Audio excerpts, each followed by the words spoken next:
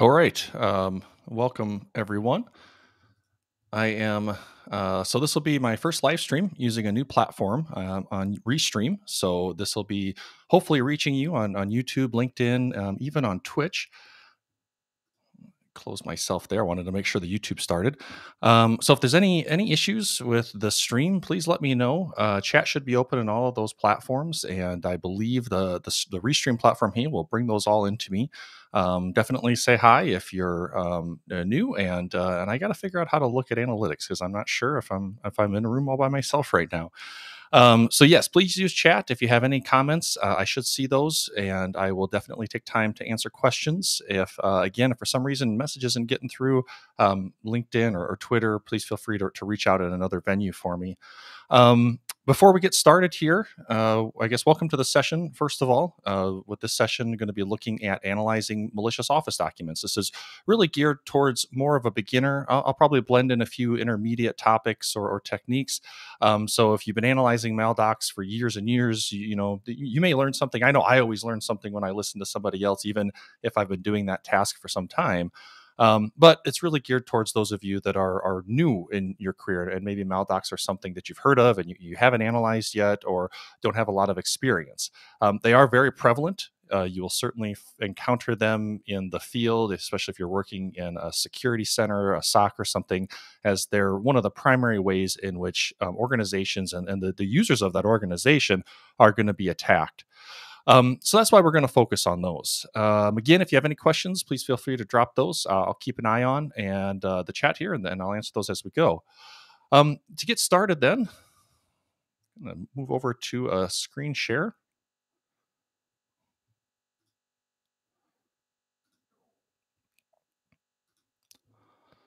Hopefully you can see both myself and my browser now. I want to first give a big shout out, a big thank you to Jerry Ozier, Dr. Ozier of Simply Cyber. He hooked me up with an intro video and the nice overlay that you see above and below. And so he's been a great help, and he is also very passionate about cyber, particularly helping folks to get started on that career path and that journey. So if you haven't had a chance to check out Jerry's content, please do so.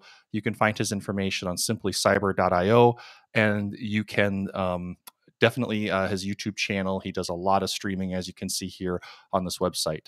So thanks, Jerry. If you're here, it's great to see you. Now, next thing we'll take a look at is the environment. And so I'm not necessarily going to get into a lot of detail here on the environment. That's probably a really good topic for another time. But I do want to make at least point out the different platforms that I'll be using today. First will be Remnix. Most malware analysts are familiar with Remnix. It's a distribution, a Linux distribution that has many of the tools that you'll need already installed and configured. So it just makes getting up and running a lot easier, because then you don't have to take the time to install and configure the tool on your own. So Remnix is a great distribution for that. It's maintained and developed by Lenny Zeltzer, who is also a longtime SANS instructor. So I'll be using that today. It's a good idea to, if you're new to getting into malware analysis and you don't have a lab environment, that's definitely something that should be on the top of your list. And so getting a dedicated systems, virtual machines, the hosts, even the network setup to help protect yourself, protect the assets that maybe are sharing that same network. And again, that's really a conversation for another day, but I just wanted to kind of plant that seed. If you're thinking about malware, you don't have a lab environment, definitely something that you want to look into. And maybe that'll be the topic of a future live session. The other VM that we'll use is the Flare VM. And let's see, I've got a nice little graphic here. With the Flare VM, this is something that is maintained by Mandate. You can find it on GitHub. The challenge with the Flare VM, or at least something different than with Remnix. With Remnix, it's a Linux distro. All the tools are there. It's all open source stuff. So it's really easy to just bundle everything together. With the Flare VM, it's designed to run on top of Windows. So they can't ship you your own Windows VM because of, I believe, licensing issues. So you have to find and field your own Windows VM. Lenny Zeltzer, on his blog, he has some really great advice on how to get Windows VMs to help set up your analysis environment. So I don't have those links handy, but I'll make sure to look those up and maybe post it in the comments after the session's done. So once you get your own Windows VM set up, then you can go to the instructions here on the README and go ahead and run through the installation script. And then this will turn your vanilla Windows VM into a malware analysis system, install a bunch of tools. It'll even make some nice configuration changes like disabling Defender, changing a bit of the layout, and just again making it easier to use for malware analysis. So those are the two systems that we're going to use. There you could see the link for Flare VM. Remnix is just remnix.org. So remnux.org. Before I forget, I did want to point out I do have a number of malware analysis exercises. You'll look probably similar to malware traffic analysis that is maintained by Brad Duncan, very much inspired by him. Well, he takes a very network traffic central focus. I'm trying to make it a little bit more about the malware artifacts. So you'll see on this GitHub, I have a number of exercises that you can check out. Hopefully, if I don't forget, we'll come back and look at one here at the end of this session. And then different samples that I've come across over the last couple of years that I think are interesting. I also have artifacts or the sample files that I've hosted for different workshops over the years. So probably from this session, I'll go ahead and I'll make an entry here in 2022 and post all the samples that I used. That way, if you're, probably won't help you so much right now as if you're following along, but certainly if you're watching this after the session, you'll be able to grab those artifacts and follow along. So just wanted to point that out. Simply Cyber has found out. Oh, great. Yeah, it's just a comment from Jenny. That's great to hear. Jerry, I've known Jerry for a couple of years now. We were in the same doctoral program together, and that's how we got to know each other. So he's just been a great friend and a colleague. Okay, so I think we're ready to just jump into the analysis. So what we'll do now, I'm going to switch my screen share and grab my VM.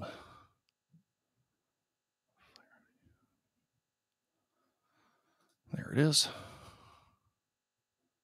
Okay. I've got the font size bumped up is about as large as I can make it without starting to get the output of different tools and stuff a little too squished. Again, I see the chats coming in, so if anybody has any if I can make it zoom in a little bit better or anything, please let me know. So getting started with Office documents, a number of ways that you can get started with them. If you're working for an organization as part of a security team, odds are you're dealing with them on a daily basis. They're hitting an email filter or gateway. They're showing up in users' inboxes, and you have a chance to analyze them then and there. Of course, many of you are likely beginning early in your career, and so maybe you're looking for more independent sources to grab those. There's a number of sandboxes and different platforms that you can use. And in fact, it's become quite prolific that you can find samples. My GitHub is an example. You can go there, read a little blurb about what type of malware is at play, maybe something interesting. Typically, there's an Office stock involved. You can grab those samples, download them, analyze them. Malware traffic analysis, same thing. You can go to places like the URL House, which I use almost on a daily basis, urlhouse.abuse.ch.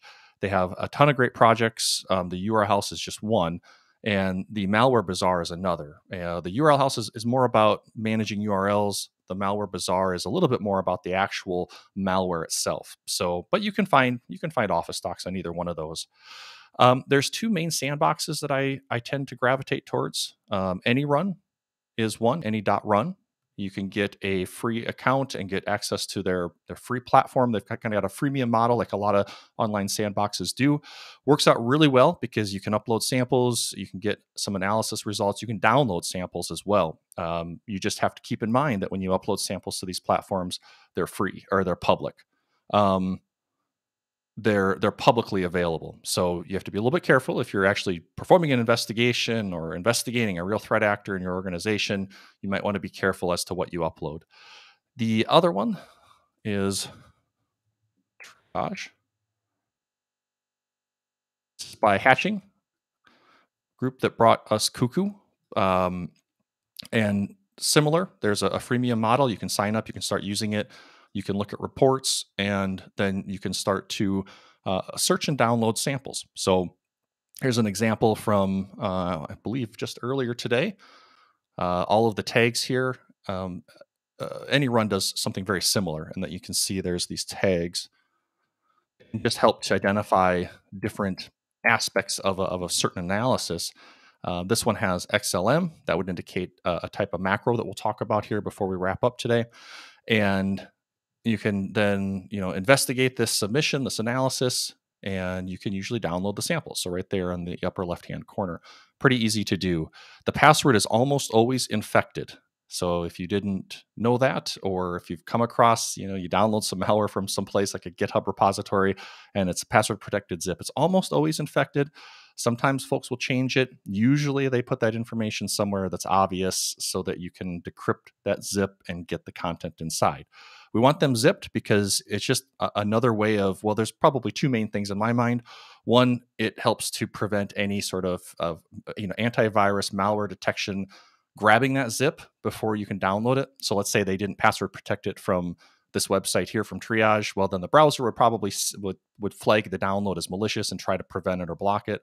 The other is that then you just get one last reminder that you're about to deal with something malicious. Be very careful. You should probably be in a lab environment. Yes, right, David. Nice to see you. Infected is all lowercase. At least it typically is. I've worked with some colleagues in the past that decided to go with non-standard passwords. Again, if you do that, just make it clear to your colleagues that you're using a non-standard password. Whenever I share malware in the courses I teach, I always make a non-standard password. And I always communicate that with anyone in my course that, hey, I'm using a non-standard password here. It's good to take note yourself, because I've had several times where I've password protected something for like a workshop, did something non-standard, and then I forgot the password and then I can't recover the content. Okay, so these are just some places that you can go explore and grab the documents. For the first document then, this is one that has been around for a little bit. I have a full lab guide, and you'll see these lab guides when we circle back around to the GitHub in just a little bit. I haven't posted this one before, so I'll probably do that. If you're interested in doing full analysis with a full guide, we're just going to touch on some of the kind of the key points to my methodology. I'll be happy to post that. So if I forget to do that, please, someone just remind me. I've got a bunch of artifacts here in this directory. So let's start with just the file itself. I've renamed it. Oftentimes you'll see the files as you download them. They'll be either the original name that they were uploaded to the platform, or maybe there'll be a hash, an MD5 or a SHA-256. I just shortened that down so that I could, one, remember what artifact I'm looking at, and two, it doesn't take up so much of my terminal. One of the first things that I typically do is just try to identify the type of artifact that I'm dealing with. If we think about a typical attack scenario, you're going to have an Office document attached to an email delivered to a user. The user's going to, at least from the adversary's perspective, hopefully that they open that up, enable macros. Macros are then going to execute PowerShell or VB script or something, oftentimes to reach out to the internet to download next stages. Eventually, native code PE files will enter the environment. Those will be the things that will tend to persist.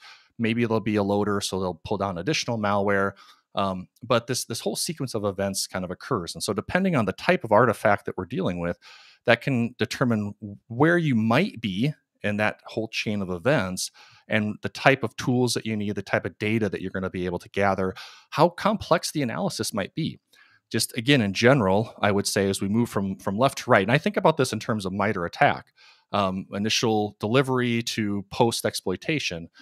As we move from left to right on that, as we move from left to right in an attack scenario, things just tend to get more complicated. The tools that you need, an IDAPRO and a Ghidra, are a little bit more involved than just analyzing macro code. So just something to keep in mind. So using something simple like file, we can see that we do have a composite document file, an Office document, and in this case, it says the creating application is Microsoft Office Word. So my initial thoughts when I see something like that is, well, it's probably going to have VBA style macros, Visual Basic for Application macros. Those are the the primarily supported macro versions, the one preferred by recent versions of Office for legitimate use. So then they're also abused by by adversaries. Remnix has a lot of tools. These are OLE files. So if you just type in OLE and hit tab twice, you'll see all of the different tools that are available. So, part of learning malware analysis, part of learning how to analyze Office documents is just getting familiar with tools. What do they do? What information do they provide? What artifacts are they relevant to? So we can use OLE um, file and our file is doc.bin. No, I didn't want that. I wanted OLE. There we go. So OLE ID, let me just scroll back a little bit, file is doc.bin. So there's our command. And what this does is it tries to, essentially identify and then summarize key information about this particular file. So we can see that it is not encrypted, that it does contain VBA macros, which is highly suspicious, does not contain XLM macros. We'll talk about those in just a little bit. And these are just things that will help with that initial assessment, that initial triage of the file. So we know that it contains macros. There is an OLE tool to help dump macros, but I guess maybe I'm old school. Maybe this is just my style. I tend to use OLE dump in order to perform my analysis. I find oftentimes that the tools that I first really learned how to do something, they tend to be my go-tos. My first real debugger was WinDebug. I still tend to use that quite a bit. Similar with a disassembler, I still tend to use IDA over Geezer just because I spent far more time in IDA. So we can use OLE dump. It's built into, or it's already installed and configured in Remnix. So we just have to type in oledump.py and the name of the file we want to analyze, and that'll dump out what I consider a table of contents. So this gives us a breakdown of what this particular Office document contains. Now, for the most part, we're interested in finding those macros, and OLE dump makes it fairly intuitive. The indexes here that have an uppercase M would indicate that there's macro content. Now you'll notice there's a lowercase m, and what that's defining is that there is a macro stream, but there is no code associated with it. So the uppercase m's are generally what we're the most interested in. Now, why would this lowercase m be here? Well, you can see, on all of these, we can see our stream names. This document, this has got an obfuscated way of creating this stream name, Cowkeeper. This one is Discord. And I think this doc's old enough that Discord wasn't real popular when it was being distributed. So no relation. The name of the streams is oftentimes a part of the obfuscation. It's dictionary names, it's nonsensical names, maybe it's offensive names. It just all depends. But with this one, Discord is also the name of a form. And so it doesn't call it out. And if there's a way to make OLE dump do that, I'm not 100% sure. I have never figured it out. This one took me a little bit before I connected the dots on it. But the F and the O, I've come to recognize indicate that there's a user form embedded in the app in the Office document. So that's your kind of your typical thick client form. You can have a dialogue, you can have buttons, you can have labels. It's a form, it's an application. And how they're oftentimes used is then you'll have different objects on that form and data will be stored there. Strings, base64 encoded strings, hex encoded binary content, URLs, you name it. They can be stored inside of those user form objects. And that kind of breaks the association from having to put that data inside of the actual macros. So what I see oftentimes, this isn't always the case, but oftentimes is that when these objects, when a form's created and there's objects on the form, well, you can have events. How do you handle a button click event? Well, you have macros, right? So that's how this is created. But because the authors don't need functionality from the form, there's just no content in it. Okay. When we want to investigate, you can do -H for help. I'm going to just skip that just because I know I'm going to go long. -S and then the index number. So let's say we wanted to look at stream 17. This will just provide a dump in essentially this hex content or in like a hex editor view. So you can see there is definitely content here. Look at the right-hand side. That's our ASCII view. It kind of sort of looks like base64. It's not, but it is a part of this content that is stored inside of some object inside of this user form. I don't usually use this to try to dig too much deeper because it's just harder. There's, I think, better ways to do that. Okay, if we go back to our index, let's say we want to just get back to analyzing the macros. So we've got stream 8 and stream 10. So tac S8 and dash V. So that tells OLE dump to decompress those. And then I'm going to just redirect those to a file. I just usually do something simple like S8, S10. Use the stream name. Sometimes that can be helpful, but we'll call this good for now.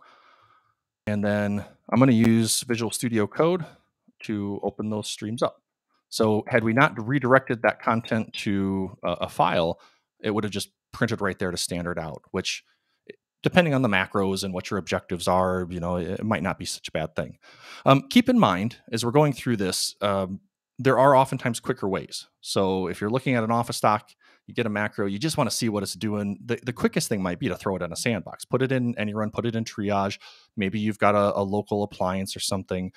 That can be the quickest way. You can just throw it in there, watch its behavior, see if it connects out to the internet. That might be all you need. For educational purposes, though, I tend to go the more difficult route. Let's really get in here and try to analyze these in more detail. So something that I always keep in the back of my head is there a quicker way? What are my analysis objectives? What are my goals? What am I planning to get out of the work I'm putting into it? And what's the best, most time efficient way to do that? So again, this isn't always, you don't always need to dump macro code. You don't always need to get in here and analyze these because you might be able to get the same information in a quicker method. But we are investigating the macros. What we're looking for now is the entry point, or typically what we look for is the entry point. Now, auto results in that stream. And just do, where am I overlooking it here? Nope, typo. Maybe not open. Maybe it's an open keyword. There it is. So the auto functions, auto open, auto close, document open, document close. There's a number that malware authors and legitimate macro code writers can tie into in order to make sure that when the macros are enabled, their code executes. So when we look at, let's see if I have an example of one here. When a user opens this document, if they get the little banner or the little ribbon across the top that says, hey, this has macro code enabled content in order to enable that content. That's oftentimes what the social engineering inside of the document is attempting to do, is to get them to enable that content to execute the macro. So when that content's enabled, oftentimes, there's a document open, auto open. That method will start the whole chain of bad events. Sometimes it's on close. So it waits until you close the document, because then the thought is, if it's waiting till it's on close, the environment, say it's a sandbox, that's already tearing down, and maybe it'll miss analysis and look like it's more benign. Cool random tip. We got, you can pipe directly to your clipboard with clip. I don't think I've ever tried that. So if we wanted to, this. Not found. Oh, okay. Yeah, but that would be pretty cool. That'd be another way to get things into memory. And there's certainly going to be some commands that we're going to look at here in just a little bit that will take advantage, or could take advantage of that. Okay, so here we have document open. This is our entry point. This is going to be the code that begins to execute once the macros are enabled. Again, sandboxes, typically they are configured to just enable that content right away. It makes sense, right? We want to automate the analysis. We don't want to have to manually log into each one and enable content. Now, this exhibits, in my opinion, some pretty standard obfuscation. We have this function, begins here at line 146 now, it ends here at 162. What is all of this stuff? Do we need to care about all of it? And again, it depends a little bit on how detailed we want our analysis to get. Oftentimes, though, I just want to skip along. I'm just trying to pick out key points in the macro code to hone in on it. In this example, let's just take a look at it. So here is this document that was uploaded. This was in 2020. So again, a little old, but you can observe some of the behaviors, such as Word launching Explorer.exe. So that's different than what we see a lot of today. A lot of today we see PowerShell or Run DLL 32 or Red Server 32, and either a DLL or an executable that's downloaded. PowerShell, you'll see a lot of base64 encoded content. So the PowerShell command being invoked directly with a base64 string. PowerShell will decode that and execute that. I have an example of that here as well. So this one launches Explorer.exe. And if we look at the information about that process, the screen's getting a little bit jumbled here, but hopefully you can see okay. We can see that it is actually launching C Windows Explorer.exe. So when I see something like that, an executable, a system executable loaded from its legitimate path, then I start to think of process hollowing. So taking that executable, loading it into memory, but suspending it before execution begins, replacing code with bad code, and then resuming execution, and now the bad stuff can happen. And that's actually what's happening here. So, if this were a PowerShell, then what I'd be looking for in these macros is more evidence of where is that PowerShell going to be executed. In this case, it's doing process hollowing. So how does it do that? That's what I'm looking for evidence of.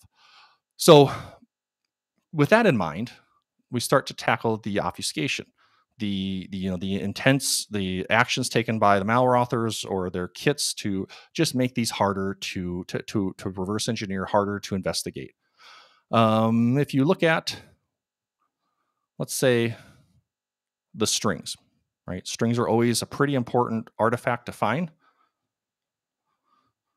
What is the, just got a question here. What is the URL of the website that shows all these information? So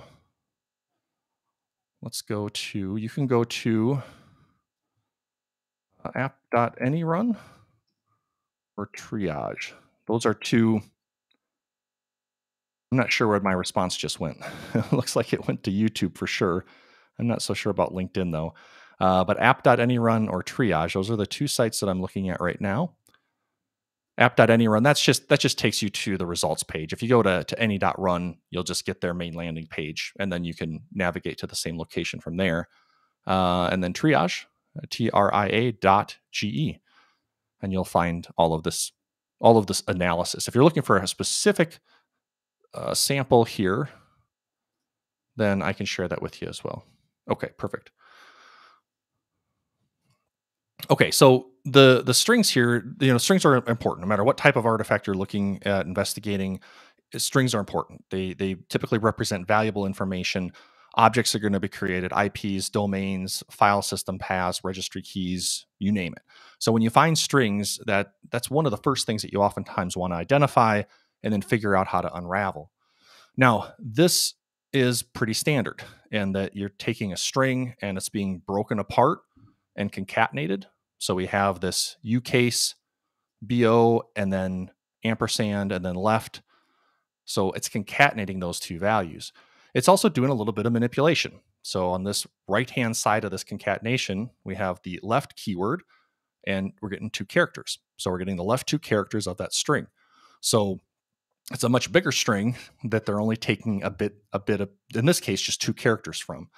Also very common, because then it's a little bit harder to automatically extract maybe a more significant string value. This then becomes BOOF. I don't know what that is. That's not a significant string, at least not in anything I've come across. So it could be that this is just a junk instruction. What I oftentimes do, just to kind of get that 60,000 foot view, we have this variable booklet. So this instruction here is assigned to this variable booklet. I double click that, and since I highlighted that in code, if booklet was used anywhere else, it would also highlight. Let's see, like right. You can see I highlighted right. It's highlighted now to other locations. It's never used in the contents of this function. So to me, that's a pretty good indication that that's garbage. And as you continue to look at these, this variable here is assigned a constant value of 58. It is used in this if statement, but then we look inside this if statement and we see, again, a little bit of string concatenation, a little bit of arithmetic, but it doesn't do anything. So likely all of that is just garbage. If you are really trying to pull apart some macros, then you could start to delete that. You could look for these patterns and say, oh, okay, so all of this is junk. Then I'm just going to get rid of it. That way it will help make my analysis, I'll be able to be a bit more focused. Oftentimes, though, you just get to recognize that and then you don't have to worry about it. So that only really leaves this manslaughter. Again, kind of strange selection of names, but it's pretty common to have random dictionary words, offensive things. So this is actually a function call. And if we just do a search for it, we'll find a little bit higher in this macro stream our call to manslaughter. Okay, now we're starting to see a little bit more code. And you'll see examples like discord.playbill. I don't know how to pronounce that. I'll just call it penial.control tip text. So that's the name of that form, remember? Control tip text sounds like a property of some sort of a form object. Maybe it's a button, maybe it's a label, maybe it's, I don't know. But that sounds like it's part of it, and it is. So when you see, you can connect the dots on that being a user form and properties of objects on that form, that's actually where this content is coming from. So there's a really good chance that this variable, especially because it's being used a little bit later on, is something valuable. Now, do we want to continue to analyze? We could, right? We could continue to trace through this code in order to figure out what's going on. We could start by pulling these strings, trying to deobfuscate them. Now, keep in mind, the way that my workflow always goes is I know this is going to launch a process. It looks like from the sandbox that we just analyzed, let's go back to that it's going to launch explorer.exe. So there's going to be the initial kind of entry point of where all the code begins. And then oftentimes at the very end is when that next stage will execute. And everything in between oftentimes is there to just deobfuscate code. It's to get the next stage ready. So I don't really care unless I want to understand how things are obfuscated, right? We saw all that content inside that, what I said looks like a user form object. Right? Maybe I want to really understand how to deobfuscate that. Then I could write some Python and I could automatically extract it and decode it and then extract important IOCs or whatever happens to be in there. I could do that. But I really just want to get to the point where that next critical stage takes place. That is, this somehow gets to be loading that explorer.exe process and likely injecting shellcode into it. So I'm trying not to get lost in all the weeds here because I certainly could. You could continue to methodically, go through all of this in a linear fashion, but it could take a lot of time. If we look at this other stream, stream 10, also called Cowkeeper, right? And you'll oftentimes see the name of the module, the macros at the top of these. What you'll see here is very interesting. The first time I came across this, and thanks, Jerry. It's the use of the Windows API. So if you're not familiar with the Windows API, it's something that as a malware analyst, you will definitely become very, very interested, and you'll need to learn it. The 30-second is that it is the API, the application programming interface. It's the way in which programs interact with the operating system. So you need to allocate memory, you interact through the Windows API. You need to create a process through the Windows API. You need to open a network connection, right? Get the picture. Everything goes through the Windows API. So we have sort of this normal, we can do things in VBA code, or we can actually link directly to the Windows API. So when it comes to techniques like process hollowing, again, there's some really good resources out there. I think I've even got a blog on it. I don't remember offhand. It's just a process of a sequence of APIs that are called in order to load a process, replace the memory, write new memory, resume the process. And there's 6 or 8 different specific APIs that do that. So we observe, well, it's using the Windows API, right? And we have things like virtual alloc ex and RTL move memory. And these are both ways. This will allocate memory. EX is a different version of virtual alloc. Virtual alloc allocates memory. Virtual alloc EX allows you to allocate memory in another process. All right. So Word, starting Explorer, allocating memory in Explorer, starting to make sense. RTL move memory. Let's take our shellcode from our Office doc. Let's copy it into this newly launched process that we're allocating new memory in so that we can execute that shellcode. So we might want to look for evidence of these type of Windows APIs, and that might help us. Let's say that we will look for betterment. Okay, here we have this essentially this alias that's defined here that represents virtual alloc ex. So if we look for betterment, there it is. Right? We can now maybe skip a little bit closer to where that critical phase is about to occur. For the sake of time, I am going to show you. Let me see here.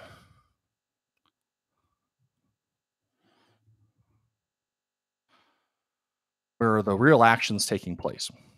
So, first time I look at this, it's oftentimes it's a little bit of trial and error. If it's not immediately clear exactly how everything's working, it may be a little bit of trial and error. We're going to jump over to the Windows VM in just a second, and I'll show you how to use the Office suite, the Office debugger, because that can be a way to. Right now, we're doing everything statically. We're not executing any code. We're just investigating it statically, manually. But we can oftentimes use dynamic analysis, setting breakpoints and watching the execution of things in order to speed up our analysis process. Justin just asked, is this a captured malware? Yeah, so this was an Office stock that was used a couple of years ago to deliver. I think it was Hansiter.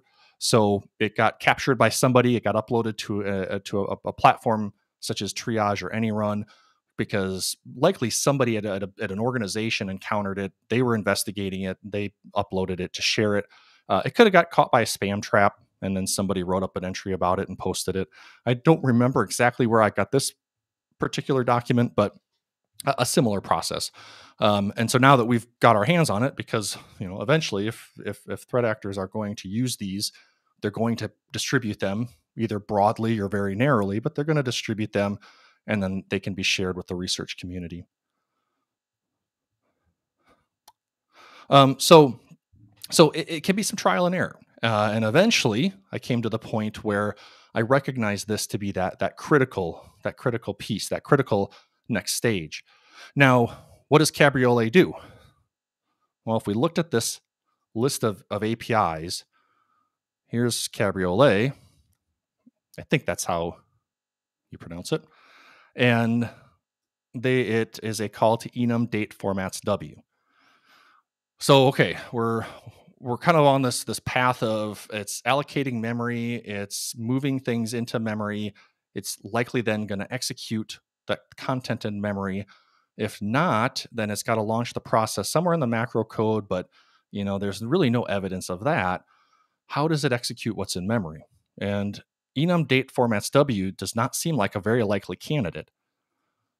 But when you look up, so let's just look up the MSDN, so the Microsoft Developers Network.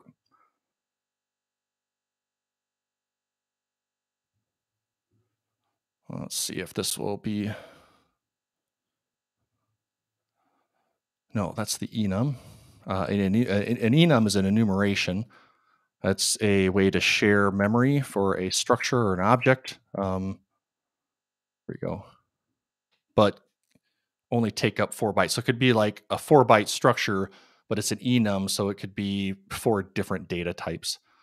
What did I just click on? Okay, here we go. So this is what I wanted to get to. And what you'll see on MSDN, it's going to provide you most times a definition of an API, of a function that you want to investigate. Now, Microsoft uses its own sort of way of defining a function. You have oftentimes your variable types are going to be more word, dword, quad word, byte, rather than string or integer. And that's just a convention that Microsoft uses. In this case, though, what we're really focused on is what does this really do? And you can see in the syntax definition here, it expects three arguments: a pointer to a date format enum procedure. And if you just look a little bit further, they'll oftentimes define the parameters. And what this is a pointer to an application defined callback function. So it's a pointer to a function. So by calling enum date formats and providing as that first argument a pointer to a place in memory, Microsoft Windows will go and execute what's ever there. It'll treat it like a function. So let's go back to our macro code. There's our call, three arguments. So that lines up. APRUM. And if we highlight that, what we can do now is we can trace that variable backwards a little bit. So here it is assigned bayberry plus anklet. And if we scroll back a little bit further, you can see bayberry equals foam and a argument of meeting house. Okay, not so sure about that, but what we can do is we can just look for where foam is defined. And it's defined just up above. And guess what? There's our call to betterment. Betterment is virtual alloc. What does virtual alloc return? Well, if we didn't know, we could go to MSDN and figure it out. But virtual alloc will return a pointer to the address in memory that was just allocated. So we don't necessarily need to get lost in all of the details here. We certainly could. But if we go back here, okay, we know that bayberry is a pointer to that new memory allocation. And then bayberry is added to anklet. And anklet's defined either here or here. And this happens to be in this if else. So if it's 64-bit, add these values. Else, if it's 32-bit, add these values. So this is actually kind of cool. And I didn't notice this the first 10 times I looked at this document. What this is deciding is this shell code that we're now getting ready to execute in memory, it's got 64-bit and 32-bit code. So depending on the platform that it's on, it will determine the offset to jump into that shell code and either execute 64-bit or 32-bit. So anklet is just the sum of these variables. This variable here is just, okay, so it's just the sum of those three, two different offsets. So kind of a neat thing. And that's where anklet comes. So anklet gets added to this bayberry, assigned to APRUM. APRUM's our argument. So this is a significant thing because this is now where that next stage of this shell code is, or well, the next stage of our macros are going to execute. So again, did I jump right here the first time I analyzed this? I certainly didn't. It took me some time of wrestling through some of this obfuscation, starting to filter out that which is noise, tracing some of the different Windows API functions as we were exploring until I eventually got to this point, and it all made sense. Now, any questions so far? Seeing a lot of Qbot with Office docs. Yeah, I think that's a true statement. The comment from Sean was seeing a lot of Qbot with Office docs. You can go to the URL house. Here's some Qbot. DLLs. These are all DLLs. So this was something I was looking at earlier, but you can just go to their browse. They have the ability to do some real basic filtering here on the domain, on the IP, on some of the file types. We could try like file type XLS. Didn't get a whole lot. File type doc. Probably a little bit more. And this can be a way if you're not consuming threat feeds somewhere, this can be a really good way to go and just see what's being submitted to the URL house. It's largely driven by independent researchers and a community. Of course, there are organizations that are contributing as well. It has a full API, very capable, very powerful. So you can automate it, you can script it, you can get probably better access to the actual data that's behind the URL house. And then I think one of the greatest things about them is this tagging. So the URL house does a great job. I believe it is really just one person, some random Swiss guy. If you look at the site, the tagging can really help. So usually, if I get a doc, look at that, get the hash, look at it on the URL house, or if I extract an IP, which we'll do in a minute, go to the URL house. This can help identify at least what type of malware you're dealing with. Jerry, question about the. Can I do this? Oh, cool. Okay.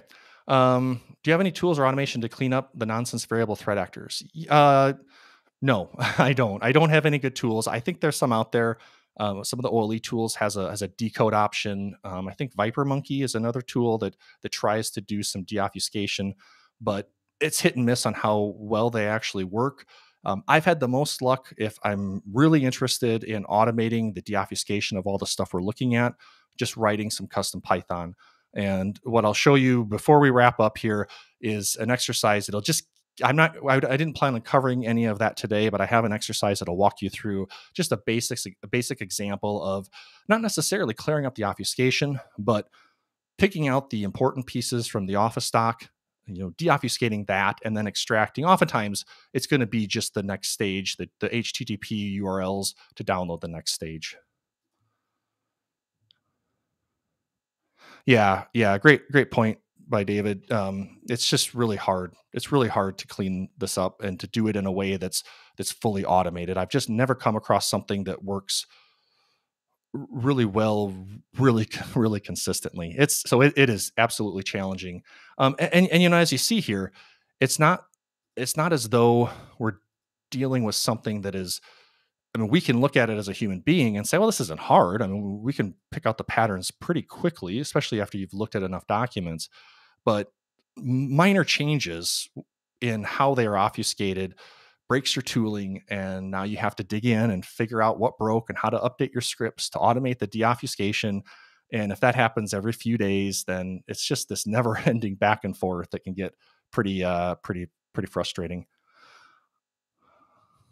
Yeah, right. So another great comment. As you get into more of the automation of unpacking and deobfuscating, there is oftentimes really key functions.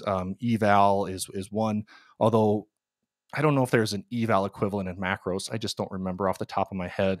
I don't run into eval if there is all that often, where you can maybe just hook certain functions and just dump the content. So run the code and dump the content.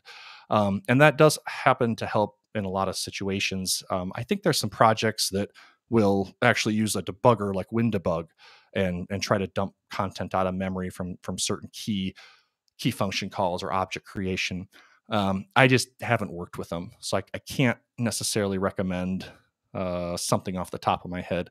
I think the exercise with the automation and Python is probably my go-to, and then that doesn't really. Well, you'll see an example here. I better keep moving, otherwise I'm going to talk for three 3 hours. But you'll see an example and maybe get a better idea what I'm talking about in just a minute. Okay, so we kind of made sense of this document, and now let's take a look at. So I'm going to switch to the Windows VM. So this is my Flare VM. If we were to continue to try to analyze that code, if we did it all statically, pretty sure the code, the next stage is in that form. We've got all the logic. I mean, that's the thing about analyzing malware is we have the answer. It's right there in front of us, but it can be really difficult to um, it can be really still difficult to unravel what's going on. So one thing that I oftentimes use is the Office suite, the debugger. So there I need a Windows VM, at least for that capability. I still have a ISO from Word 2010. This seems to work pretty good for me. It avoids me having to register the project with Microsoft in order to activate it. And it hasn't kicked me out. And as far as I can tell, I've seen no significant differences between the more recent version of Office Suite, the installed version, and just running Office 2010. There's our enable content. So by default, I still have that as the default, right? I don't want those macros to execute quite yet. And then if you go into your options here, you'll see you can customize the ribbon, and this is how I do it. I'm sure there's a quicker way, but I just check the box for developer. And then what that provides me is the developer tab, which allows us to open the Visual Basic project. Okay, now there's things that can happen here. You can have a protected project that locks you out of looking at the macro code, although you can still dump the macro code using tools like OLE dump. There's a lot of things, but in this case, there's no protections. We have our macro streams, just like we were investigating, and then we also have the form. Now, I don't typically need to or care about the actual form here every once in a while, but you'll see as you highlight the different objects, that's PINEAL. That's the one object that we were looking at earlier. And if we look at the control tip text, right, there's some content there. That's certainly the content that we were looking at. So that connects the two of those together a bit. How to get Microsoft Word 2010? Yeah, that's a good question. I'm just I guess, an ISO hoarder.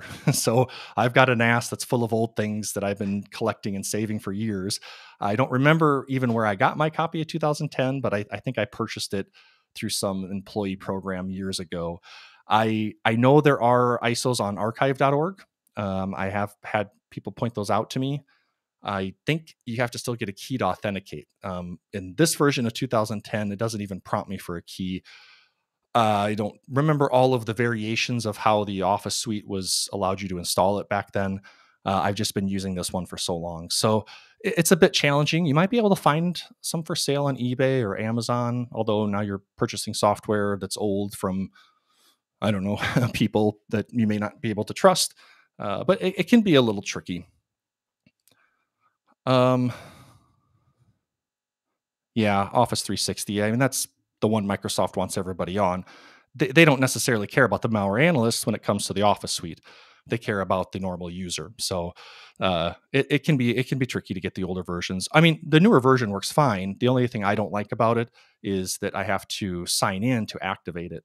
So I don't like associating my personal account or any personal information about myself in any of the malware analysis tools that I use. So I do try to be very careful, operational security kind of considerations. Okay, so we don't need to worry about that user form. But what we can do now, I think this was right. There's our cabriolet. Now we can set a breakpoint. Now here's a tricky thing, and again, I know I've had a workaround in the past. I just can't remember it. When you go ahead and want to execute those macros and step through them with the debugger, then you have to first enable content, which runs the macro code. Then you can go in and set a debug breakpoint. I know there's a workaround for it, but for this particular sample, it really doesn't cause me any issues. So I might open up, in this case, Process Hacker. I'm anticipating a process to launch, explorer.exe, and actually it's svc host or explorer.exe. So it's going to pick a different base process depending on the architecture. But I just have to look for Word. So here's Process Hacker. It's open. It's showing me the processes running on the system. Under explorer.exe will be anything launched from my desktop session. I can just look for Word once it opens. Okay, once that opens, we'll enable content. And there it is. So in this instance, it launched SVC host. I'm going to terminate that.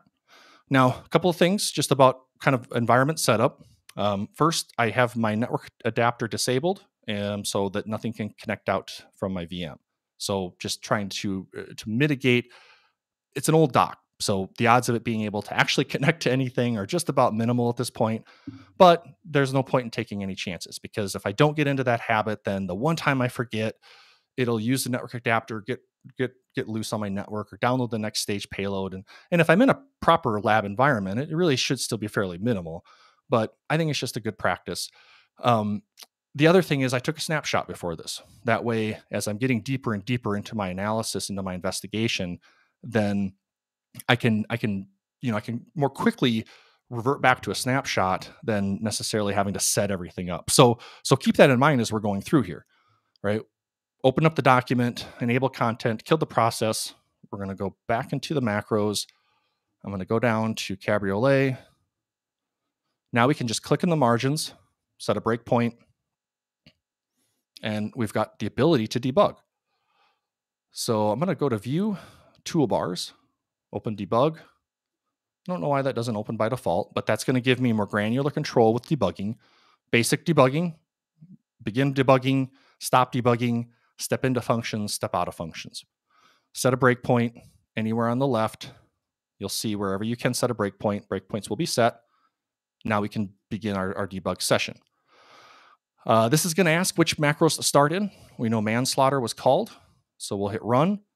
And in this case, it almost went immediately to our breakpoint. So we got the yellow highlighting indicating that we are at our breakpoint and we're ready. We're now in control of manual execution. So, the trick with setting breakpoints is that you have to be fairly confident that the execution flow of the program is going to hit that breakpoint. If we hit start and we never hit this breakpoint, then we'd have to back up and figure out why didn't the execution stop there. If it takes off and ransoms our environment, well, then we're glad we created a snapshot because now we can revert back, set new breakpoints, do a little bit better analysis, and go from there. Now we can also, with debugging, not only now do we control the flow, but we can investigate variables. So APRM, our first variable, we can add a watch. And what that'll do is that'll show us our value down below. So that has a value of 41551104. That is base 10. Oops, there we go. Open up a calculator. Switch to programmer. I'm going to paste that in, make sure we're base 10, convert that to hex. And there's our hex value, 27A0500. And what we can do with that now is we can't continue the trace in the macros because this is now transferring execution to this shell code in memory. So we have process hacker, we have Word, we double click on that or right click properties. Well, you can go to the memory tab. Okay, 27A0500. So we'll just scroll down. 27A. This one kind of stands out. You'll see its permissions are read, write, execute. Of course, we know that the CPU, the system's about to go there and execute code because that's the whole purpose of that enum dates format. So if it didn't have execute permissions, it would cause a crash. So these RWX permissions oftentimes stand out. And we can now look at the content of that memory because we see it all happening in real time. 27A0000, and then at an offset of 500 hex, this is where it's going to begin. That's where it's going to begin execution. So this first byte or two. Is this valid code? I believe so. We can. Oh, I don't have CyberChef on this, but we could use something like CyberChef to disassemble it. We could, if we were really keen on investigating this, we could attach a debugger. We could extract this from memory and disassemble it. There's a lot of things we could do, but I might just debugger. I said I still use WinDebug, so here we go. Attached to a process. Word. Okay, Word, winword.exe. That's where this memory was allocated.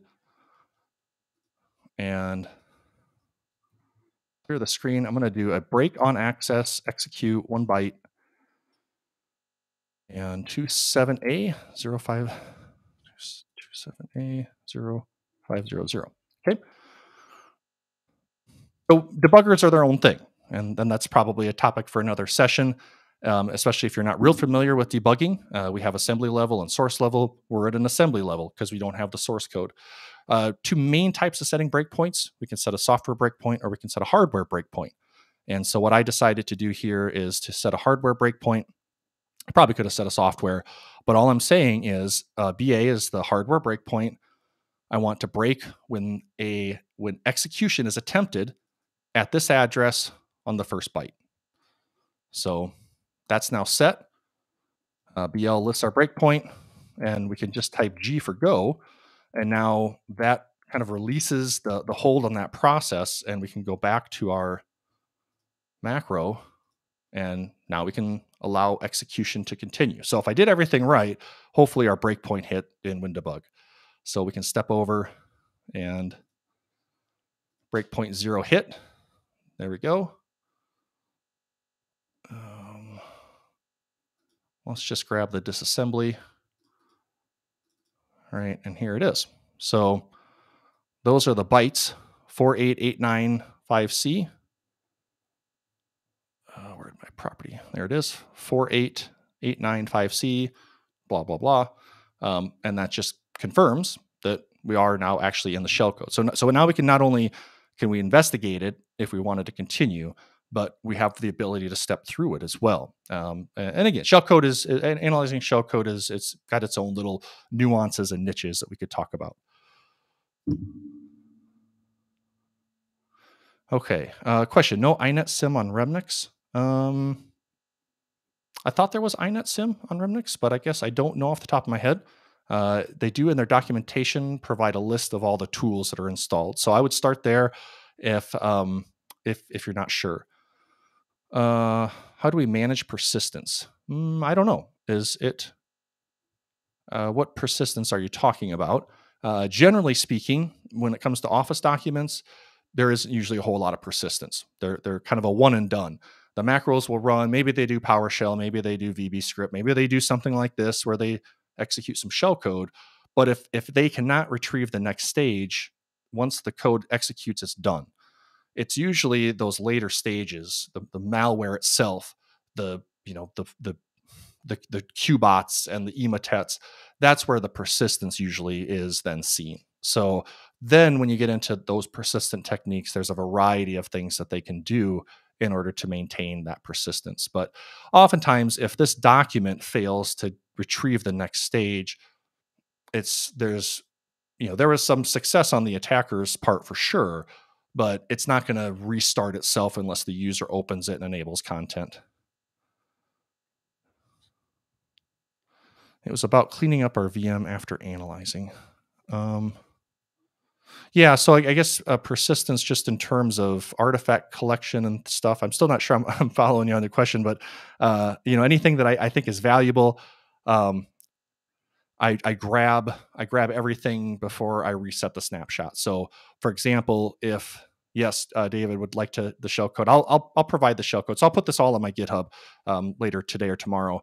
But if this one, let's say we go to this memory allocation, we can now save it. Process Hacker is just one of many ways. We could dump it with WinDebug.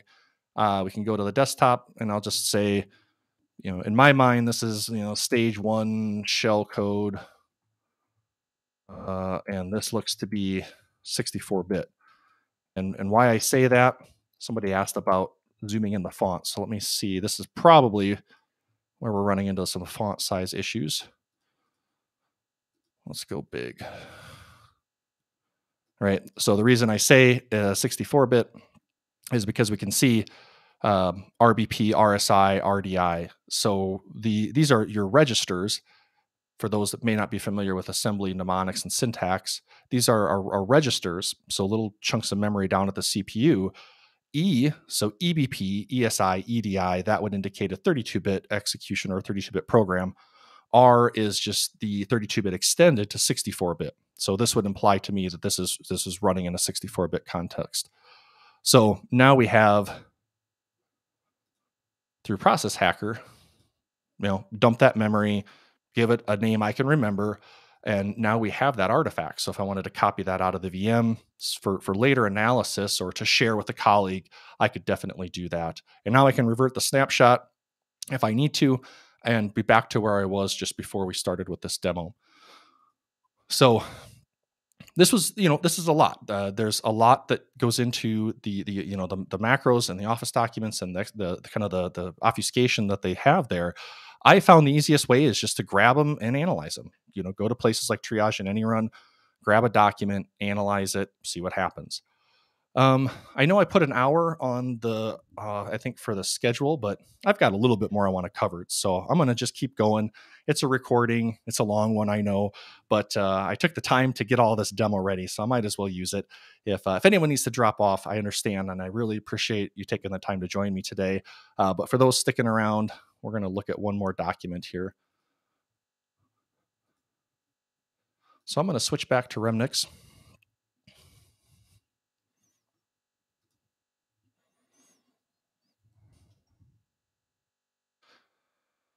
And this is a much more recent document that was classified as dropping Emotet. And of course, as I'm sure a lot of folks know, Emotet was gone for a little while. It looked like some law enforcement action took them out, but now they're back again. So, um, emo.doc, that's the name that was given to it when it was uploaded to any run. We can just do a file on this one. You'll see Microsoft Office Word. You'll notice that this one in the subject, in the metadata of the file, we have, nonsensical stuff, handmade, Argentina, handcrafted frozen towels, yellow. But then there are some words like virtual and array that they might actually have a significance in the macros. Hello, Cerberus. um, the and so you will find from time to time. Oops, sorry. You will find from time to time this is another place that important content can get stashed. And maybe it's the whole entire content. It could be the whole subject, or it could just be bits and pieces. So we've got an office doc. Let's look at the macro structure. Okay, we can see we've got user form, and we have 3 streams, 11, 12, and 13. I think I already extracted those. So there's 11, 12, and 13. So I'm not going to worry about doing that again. Uh,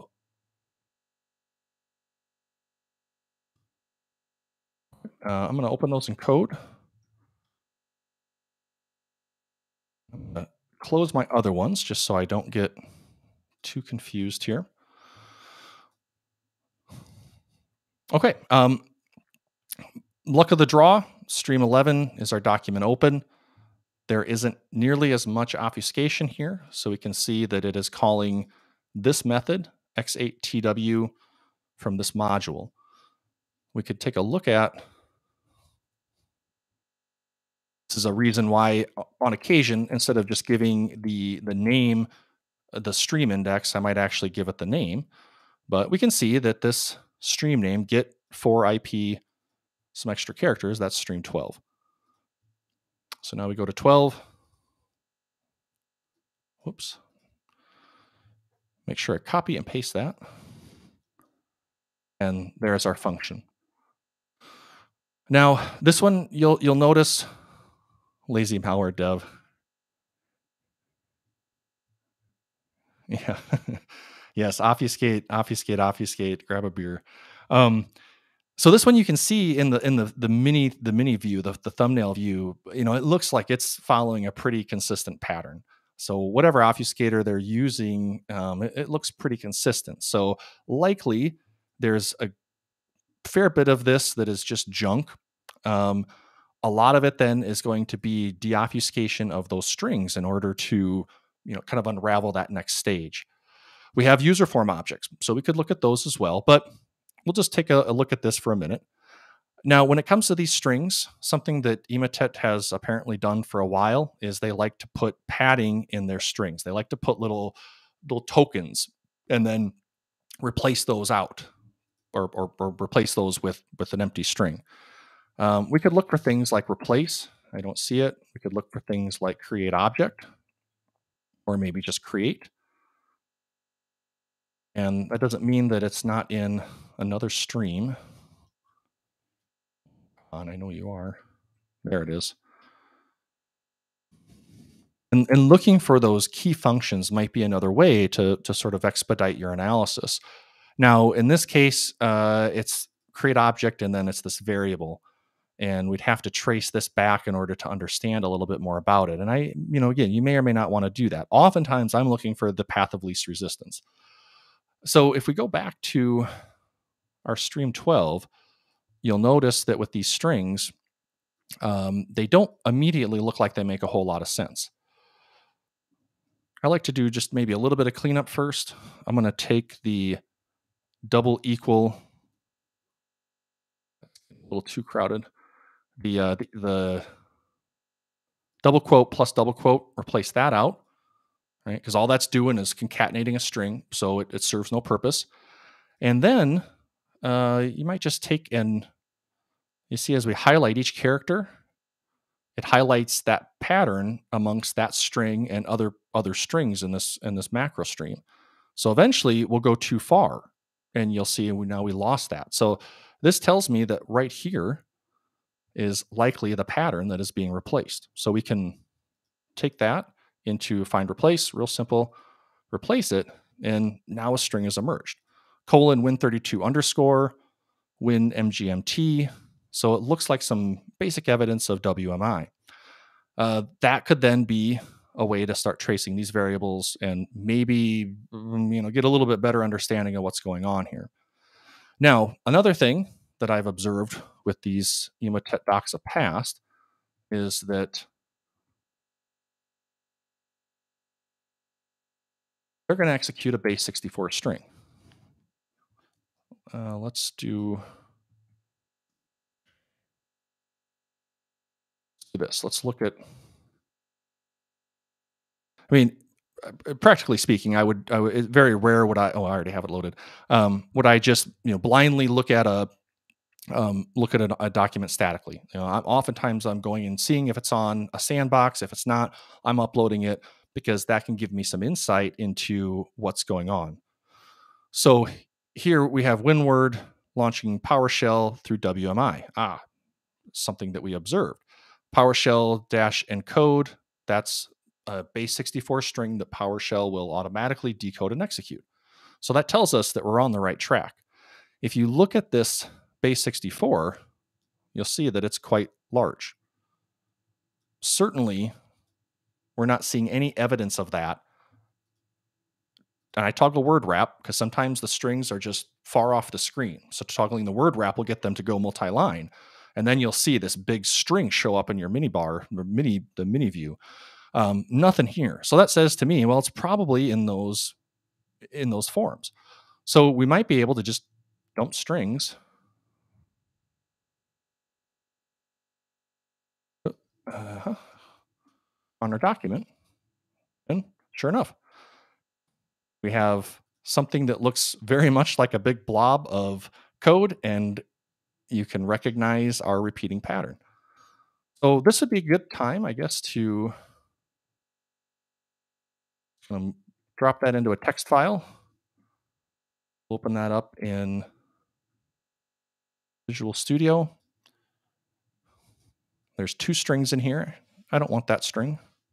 I'm just going to go in there, manually remove it. And oops. Do very similar because I forgot the pattern already. But there it is. And replace all 6,268 references. Okay, so now I'm feeling good. I think we got an easy win. And this looks like a base 64 because it is the argument to our PowerShell command. It's almost identical, if not identical, to what we just saw when we looked at this in any.run. All right, so let's highlight that. And one thing, I just saw the comment about Visual Studio Code. One thing I like about Visual Studio Code is that it's got syntax highlighting for Visual Basic. So down in the corner here, you can see it detected that we're looking at VB, and then it does all the syntax highlighting for me. So I like that. I'm sure other editors have that as well, but I know it's there with Visual Studio. Okay, so CyberChef. I don't suppose any malware analysis session would be complete without using CyberChef at least once. If you're using Remnix, there is a standalone version installed in Remnix. So just searching for CyberChef will launch that in the browser like you see here. There is an online version as well. So you can just type in CyberChef online and you can get an online instance to do all of your cyber chefing. And I'll paste that in. Let me delete this. And now we just need to look for our operation. So in the off chance you haven't used it before from base 64, so all we're doing is we're looking for these operations, drag and drop them into this recipe, and then it'll take this input, run it through this operation, and then that output will either be displayed here, or you can chain together multiple operations to come up with a more complete recipe. Notepad++, yeah, it does. Does it choke on large data files? I don't use Notepad++. I used to use it a lot. It was my go-to. I don't know when I switched to Visual Studio Code, but somewhere along the way I did, and that's just become my go-to. I don't have any real strong feelings either way, as long as it gets the job done. But back to this, you'll notice, shoot, right? We don't have anything that looks intelligible. Now, base 64 can oftentimes be part of a number of iterations of compressing and obfuscation. However, this is supposedly used with PowerShell, which means that if this base 64 is executing by PowerShell, it has to be something that PowerShell can decode and execute. Otherwise, it doesn't serve a purpose. So what could be different? And pondering that for a few minutes, it became apparent to me. Let's look at the first 3 bytes here. IAB for this PowerShell, the PowerShell, the base 64 portion of this command. When we go back to, where'd my CyberChef go? CyberChef. You'll see IP AABY TKAY. It doesn't actually match up. It's different. And so that's okay. That's an obfuscation technique. Again, it's very trivial, but it's very effective because now not only can we not just simply identify the pattern, replace it in base 64 to code for the next stage, there's something else that's being done. And because this content can be manipulated until it's ready for execution in the macro code, the malware authors can certainly focus on just the base 64 portion of this and further manipulate it. Question about unsigned executables. It prompts you with warnings. Does the same thing happen in malicious docx? Typically what you'll get with a malicious document is the enable content. I don't know if there's any different mitigations in Windows as of right now, but what I typically see is you get the enable content if macros are disabled by default, and that's really the only warning the user gets. Otherwise, the macros begin to execute. I know there's a way in an organization to say only execute signed macros, and then you can manage a process assigning macros. I don't know how prolific that is for organizations and blue teams to implement. Certainly, it's more overhead in developing and releasing those macro docs, but I don't think you get a whole lot of prompting at that point.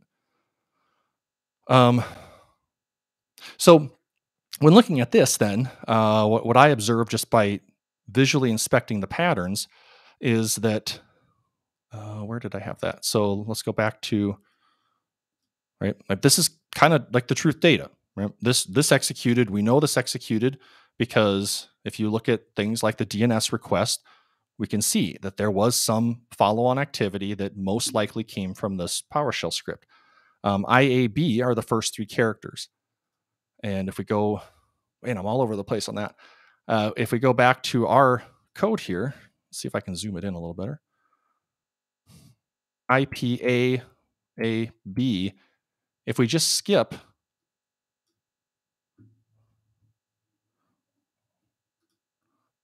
IAB, sorry, I forgot that already. If we just skip every second character, IAB, then we get our string. So CyberChef, of course, has a replace function. And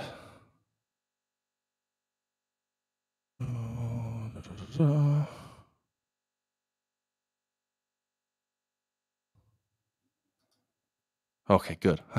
I was wondering if I remembered the regular expression I came up with. So regular expression to say, look for every second character and replace it. Get rid of it. Now we have the output.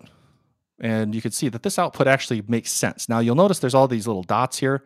That's because when you encode your PowerShell command for the dash encode, it's UTF-16, which means it's multi-byte characters. With ASCII characters, it's 1 byte per character. This is 2 bytes per character, which is why we have that dot. We can decode this text. So we'll make that the last operation. And then we have to pick UTF-16LE. Now we have our next stage. So we can grab this, copy it to the clipboard, and I'm just going to open up a new tab here, and we'll do a word wrap. This looks like a jumbled mess. Of course, it just has to be syntactically valid. It doesn't have to be anything that any human being can read, but it does have to be syntactically valid. So one of the first things I typically do is just to throw in some new lines. So PowerShell has a semicolon to terminate a line or a statement, so we can just add that in. And that at least helps me to visually parse out that, hey, these look like URLs. So now we have this chunk of text here. Now this is again sort of a common, what's going on, pattern that I've seen with Emotet over the last couple of years, in that the next stage, they typically have this array of 4 or 5 different URLs that they then iterate through to try to download the file, drop it to the file system, and execute it. So what we can do with this, let's just open up another tab. I'm going to paste in just what I suspect is the URLs.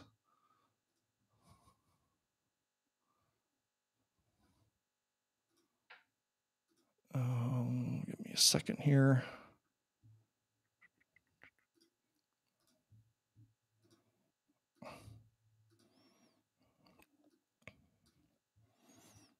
I cheated and I went through this beforehand because I knew as soon as I got live and started talking, I'd forget.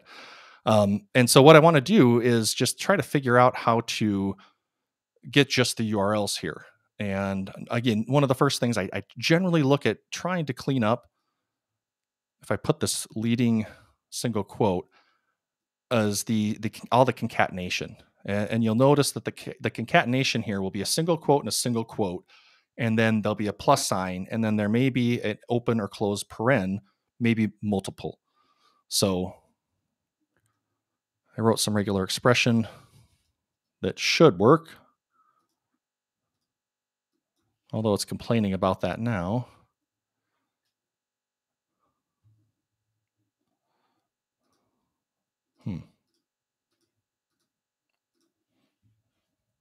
Okay, well, I miss. It's like, there we go. My plus sign somehow disappeared. And that looks like it got most of them. So that'll at least clear up that particular concatenation problem. And then the last little bit here is just that pattern. And you can actually observe that pattern. If you go back to this code, you'll see, so here's that original deobfuscated PowerShell. You'll see there's a replace, and then here's our replace function. What's it replacing with? Well, let me get rid of that. So it's doing a replace. It's looking for that pattern, and it's actually replacing with a /. So knowing that, we can come back to this working copy. This is not a regular expression. That is just a pattern. And now replace that with a /. And it looks like we've got pretty clean URLs here, all separated by an ampersand. So, okay, one last thing. We'll replace the ampersand with a null. And that. And there we go. 1, 2, 3, 4, 5, 6. There are potentially seven domains that it was attempting to drop Emotet from. And had we just stuck in the sandbox,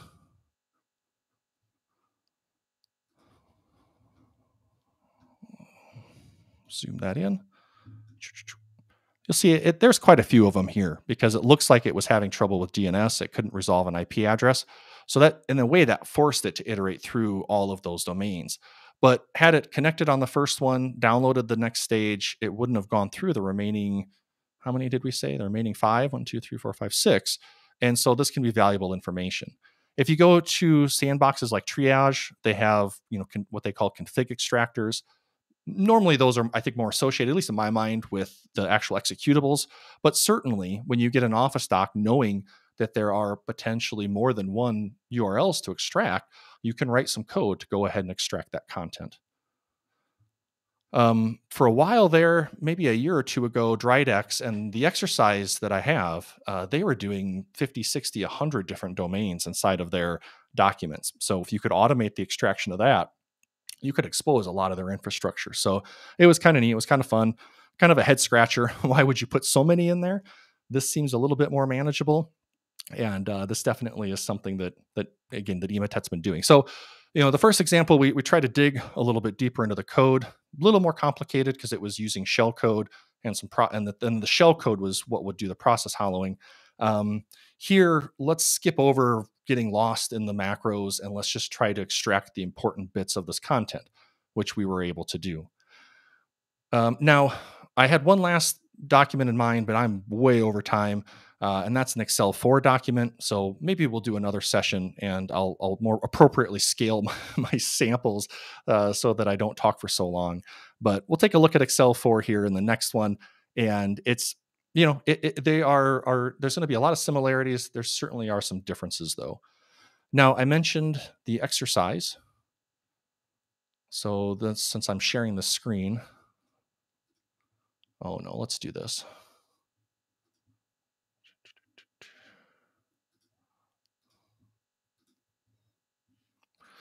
At the very top of this GitHub,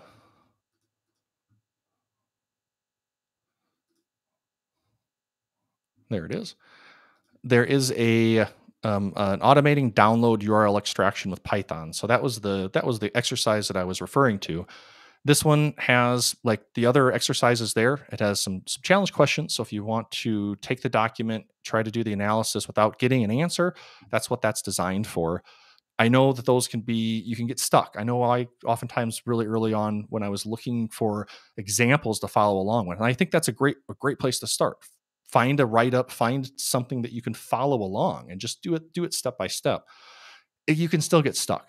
So here's a whole solution walkthrough, and takes you through the analysis of the document, and then an analysis of some Python that I wrote in order to, as you'll see here, to basically do what we did, except automate the extraction of those domains that we're downloading.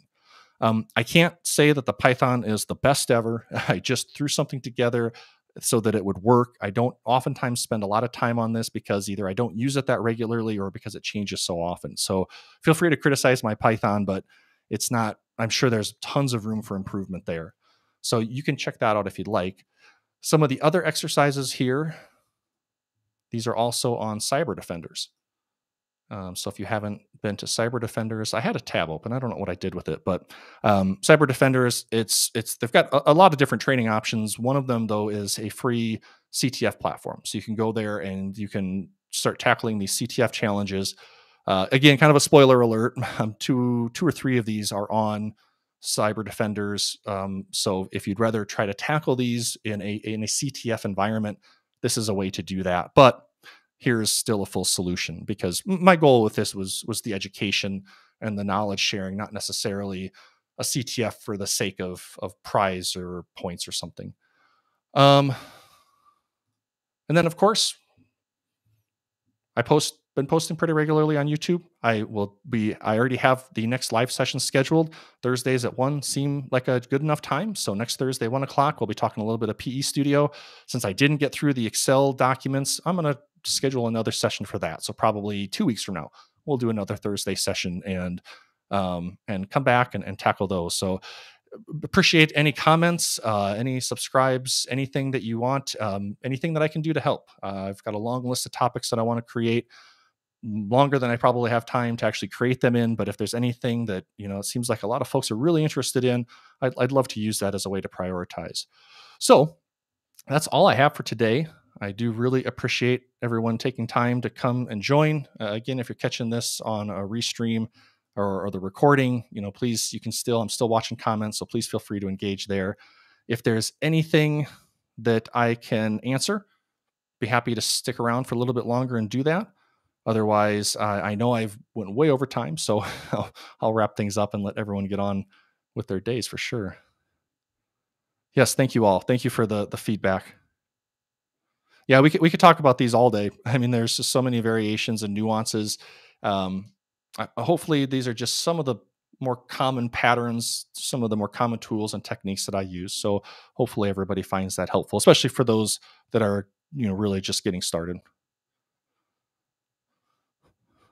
Thanks for coming, Jerry, David, Proxy Life. I don't know your name, but I follow you on Twitter. Cerberus, love following your work as well. Um, Question: did I learn most of my stuff at the university or outside of the university? I would say so. It's kind of a weird situation for me. I learned most of it outside of the university, but I found myself teaching it at the university, so I had to learn it. So it was really motivating for me because I was teaching classes at the university. I started with an undergraduate malware analysis course. And even before that, I actually started teaching a CSC 150, 250, so an intro to C programming, and then an assembly. I didn't do a lot of assembly before then. So getting an opportunity to put together curriculum to teach it was really good, although a little frustrating at the time. Then I moved into an undergrad malware analysis and then graduate level and doctoral level. A lot of it I learned then just on my own in order to teach. A good chunk of it I started to pick up when I got some opportunities to work in industry. Started with Bromium a few years ago. That became HP. I've had some opportunities to work with some other orgs doing pen tests and incident response and stuff. It's never been my primary bread and butter, but or I mean my primary job, but I do spend a lot of time doing it. So I would say the university gave me the opportunity, and then I sought outside opportunities to get those skills.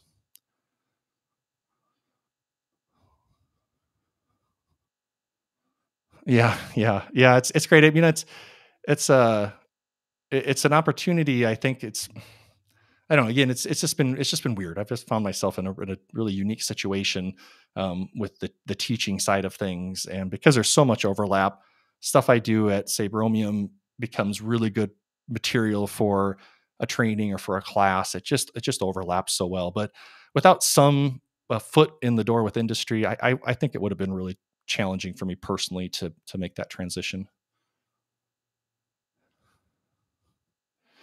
Yeah, yeah, I would say probably the university was the foundation of it. I had to develop the skills on my own. I didn't have a resource per se there.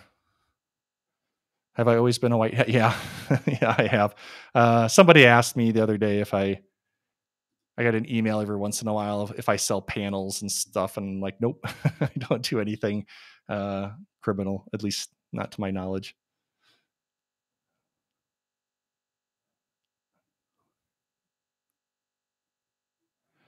Yeah. So just a question or more of a comment about being a SOC analyst. I do have, if you go to my YouTube, I do have a playlist on there that has some workshops I've done in the past. One of them in particular was a 4 hour session at Hack in the Box in Dubai a couple years ago. It was virtual. 4 hours. I know that's a lot, but it's this, but over 4 hours. So it might be a good opportunity if there's still some concepts that you're feel aren't quite clicking to go and go through that. It's on YouTube, so it's free. All the materials are here. Pretty sure I posted them on this GitHub. I think yeah, it's right here. It's this one or this one. There's maybe two of them. So that might be a more because that was a 4 hour session, so I took a little bit more time, slow down a little bit.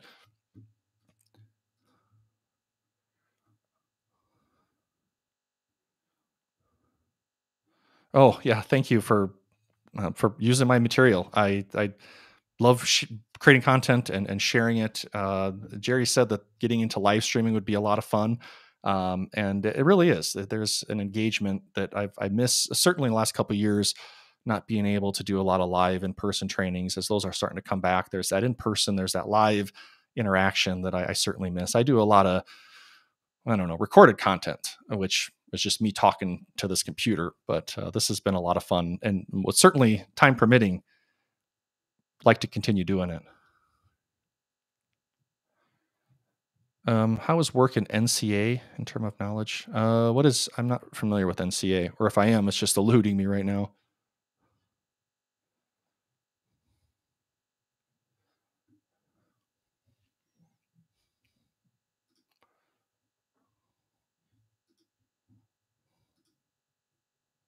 Hmm. Okay. Yeah, Christian, if you follow up on that, I'll be happy to try to answer. But again, thank you everyone for joining, and thank you for all the feedback and comments. Hope next Thursday, 1 o'clock, we'll do it again. We'll talk PE Studio and binary files, and just shift gears a little bit, and then maybe the week after that, we'll come back to Excel docs and just do this until I run out of ideas or energy. Oh, how is work NSA? I've not worked for the NSA. I've been fortunate to get a couple of grants through the university, but it's all been content development, and I am doing a little bit of research right now. I've got a tool that I've been working on with a really talented undergraduate student, and our plan is to submit that to Black Hat Arsenal, and hopefully get an opportunity to present that in a formal fashion. Worst case scenario, we're going to launch it sometime on GitHub here this summer. The idea behind it is it's like a if you're familiar with Moloch or Alchemy, it's like that, but for files. So parsing PE files, parsing ELF files, parsing OLE files, Office documents, and then being able to get all that data into an Elastic instance, add in dynamic analysis and all of it, and just what we hope is a very easy and intuitive to use interface.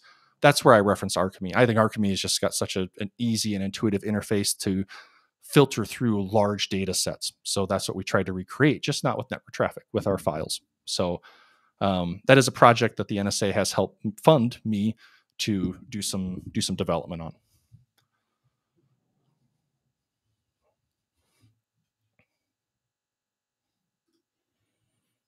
All right, I'm going to stop my screen share. All right, well, I think it's time. So thank you again, all. I'm going to end the session and hopefully see you all next week.